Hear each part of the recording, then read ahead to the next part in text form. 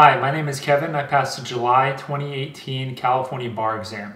The results came out a few weeks ago and showed that under 41% of people passed on their first try. This compares to February, where around 27% of people passed on their first try in the California bar exam. These pass rates can seem really low, and they are, but you gotta remember, a lot of these people aren't gonna study as hard or as smart as hopefully you will be. I wanted to make this video because when I was taking the bar exam, I really appreciated additional material like this to give me context and color to my studying during that course of time. So with that, I'll break down a few of my tips that I wish I knew before I started studying for the exam. Tip number one, and this is pretty obvious, but take a bar course. It really doesn't matter which one you select. You're going to hear varying things from varying people, but at the end of the day, any of the courses are probably going to be sufficient. I personally took Barbie, which I felt was really good in some areas and very bad in other areas, which is why supplementing your studying with additional material is so important. With any bar prep course, you want to block out all of your time just to use that bar prep course and the additional materials that you pick up. No matter what bar prep course you're taking, just know that this is your time to study and pay attention and do nothing else. There's no social life, there's no work life, there's nothing else you should be doing during your bar prep course. I know that Barbie is one of the most popular prep courses, so here's a few things that I didn't know before I signed up for Barbie. Number one, the bar prep course is not actually in person. You can pay for the in-person course, but all it is a projector projecting what you could study at home. The first day I actually walked in there, and maybe I'm just really foolish when I approach this, but I thought there was going to be somebody in there actually teaching the bar prep course. Turns out that wasn't the case at all. And I know this sounds silly and probably says this online on Barbie's website or somewhere, but it wasn't. It was just simply a projection of what you can learn at home. I'd recommend just taking it at home and watching lectures at home, provided you have the discipline and the space to do it. You're going to save time going to and from your bar prep course. It's just not worth it. Just sit at home and get it done. Another thing I didn't know about Barbie was that you can watch the lectures at 1.5 times speed or 2 times speed. There's varying levels you can do it. I found this out about halfway through my studies, and I wish I would have known it earlier. For example, if you're taking a 4-hour lecture and you watch it at 1.5 times speed, you're going to save yourself a precious hour of time and energy. This precious hour could be used for review, and trust me, over the course of your study, over 3 months, that extra hour here or there really adds up. If you watch your lectures a little bit quicker, you're not going to miss a lot of material, and if you do, you can simply rewind or slow it down until you can get that material that they're going over. By and large, this is a small tip, but it will really add up over time.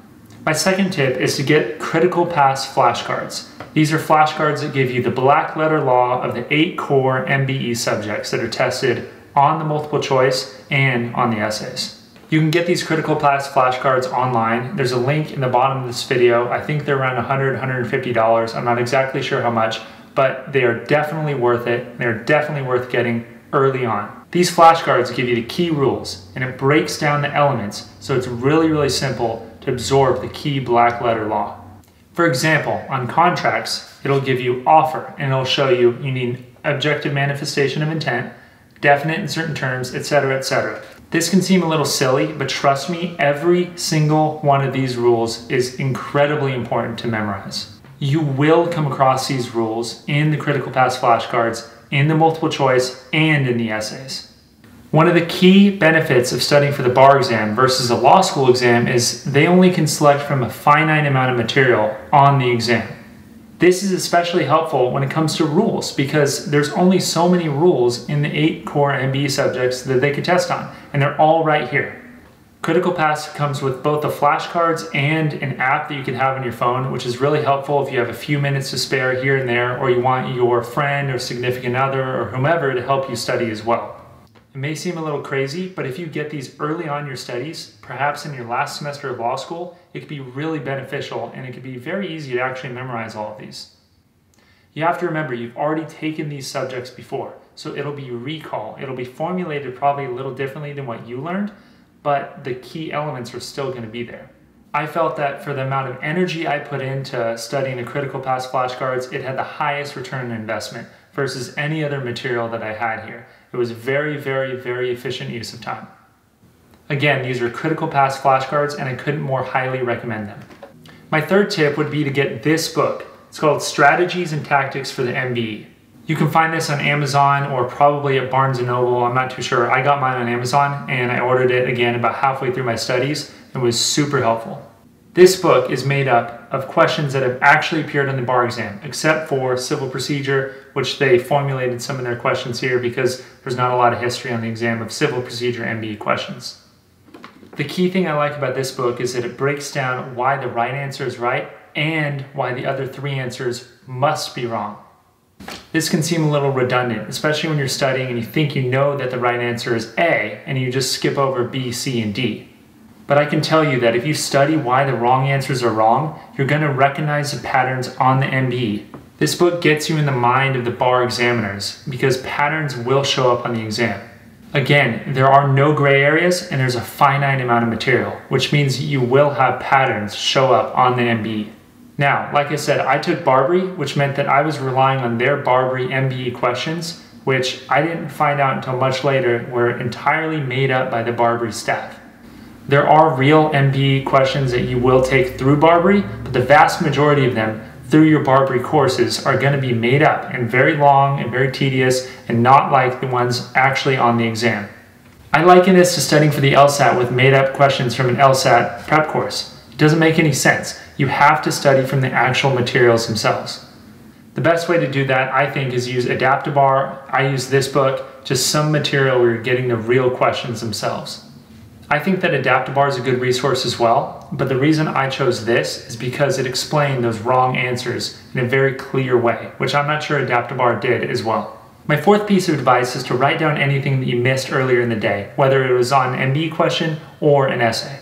One of the worst things you could do in your preparation is to miss a question, read the right answer, and then move on. A very smart thing to do is to write down why you missed the answer, whether it was you didn't know the rule, you didn't know the element, or you just misapplied it to the facts. I got in the habit of using a whiteboard that I wrote down every single day what I missed and why I missed it, and I reviewed that before I started any studying the following morning. I also wrote it down on a physical piece of paper, which helped me memorize it a lot better than simply typing it on my computer. The key thing is you want to review why you missed the wrong answers and review those over and over and over so the next time you see that question pop up on the exam, you're not going to miss it. And lastly, some general advice. I recommend doing nothing else during your bar prep, like I stated before, except studying for the bar exam. I know many people have said this, but I can't underscore it enough. You need to just worry about passing the exam. Secondly, whenever it gets tough when you're studying and you think this is too much, this is overwhelming, I feel burnt out, the thing that kept me motivated was thinking I want to be the night before the exam, going to sleep knowing I did everything possible to prepare myself.